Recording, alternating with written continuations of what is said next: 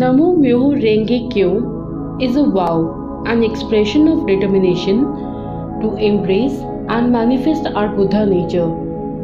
It is a pledge to oneself to never yield to difficulties and to win over one's suffering. At the same time, it is a vow to help others reveal this law in their own life and achieve happiness. A statue of the Buddha with hands rested gently in the lap and a compassionate smile reminds us to strive to develop peace and love within ourselves. Bowing to the statue is an expression of gratitude for the teaching.